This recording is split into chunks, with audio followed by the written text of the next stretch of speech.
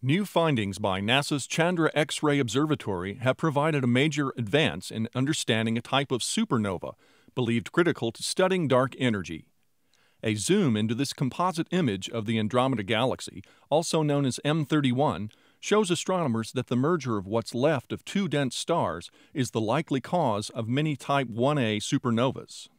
Type 1a supernovas have been used to measure the accelerated expansion of the universe. Astronomers believe that expansion's being caused by dark energy, something they know very little about, theorizing that this mystery mass energy makes up as much as 74% of the universe.